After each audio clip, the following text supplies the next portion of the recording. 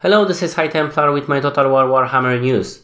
Today we received a new video that was posted on YouTube channel for the official Total War, and also there was a link in official Total War Twitter, and this is new maps and wizards as a free LC, and we will be getting this tomorrow. And we already knew most of the spells, but we didn't see them in action. We've seen some basic stats, but we don't know anything else.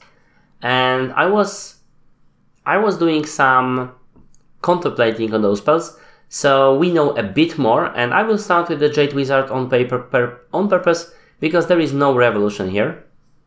Next we have the Jade Wizard.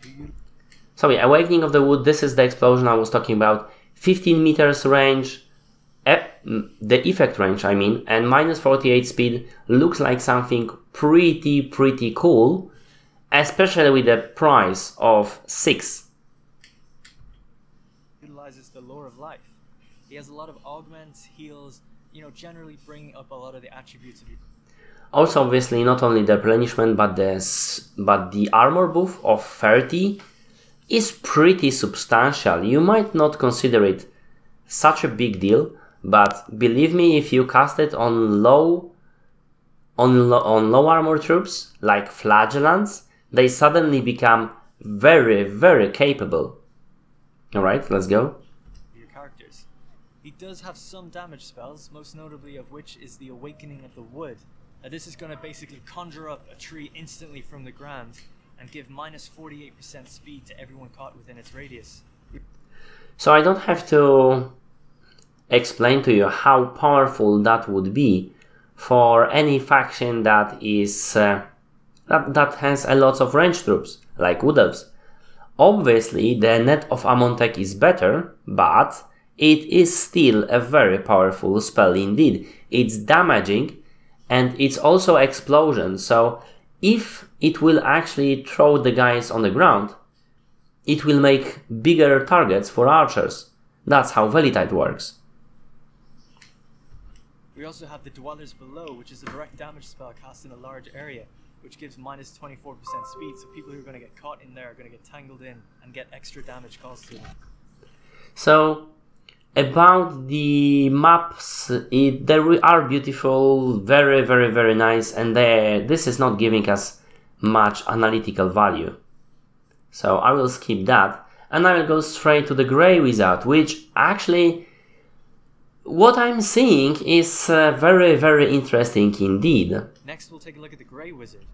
Again, mind you, only 5 speed, possibly on single unit, but we only 5 mana, but we do have minus 24 speed, which is, useful. The Grey Wizard has the lore of shadow. And this is not the Pendulum, but an Failing Foe. If when overcasted this is area of effect, it's very powerful. If not, it's not very useful, but still. It is pretty powerful debuff, only 24 seconds though, so I do believe when you overcast it, it will be area of effect. Either way, it would be very bad. Shadows at its disposal, which as you can see has a lot of damage, hexes, vortexes and wind spells, so heavy. So I was considering this vortex spell because this one was also very nice.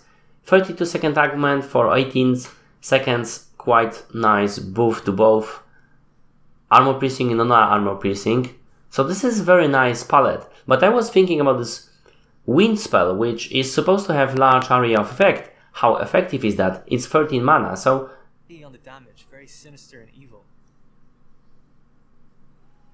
One such spell is the Pit of Shades, which casts a massive vortex. Interestingly, this vortex doesn't move. So have you heard that? This vortex does not move, so it is better than pretty much any vortex we had so far. I mean, yes, there were situations where moving of the vortex was preferable. However, those situations are not that common. You want to put a vortex on the very nice, very tight group of enemies, and then it will probably wander off. There are few exceptions from that. If you have lots and lots of enemies, that are unarmored, you might throw the burning skull and you will have amazing effects, but most cases, you want to Vortex to move as little as possible. That's why, for example, the Hounds of Gehenna and Banishment and the Purple Sun of Xerxes are so effective. They don't move that much. And I explained that why in my Vortex spell video. You can reliably cast it somewhere without worrying about your own troops.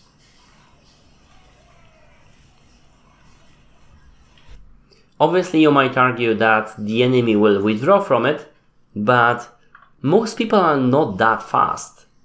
Same as Wind of Death. You have time to withdraw.